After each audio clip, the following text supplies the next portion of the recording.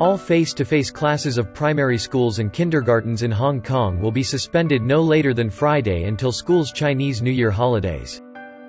Hong Kong Special Administrative Region Chief Executive Carrie Lam made the announcement during a press conference on Tuesday.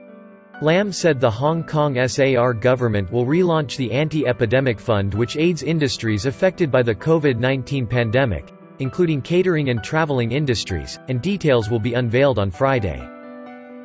Hong Kong reported 21 new cases of COVID-19 over the past 24 hours on Tuesday, taking the total tally of confirmed cases to 12,980.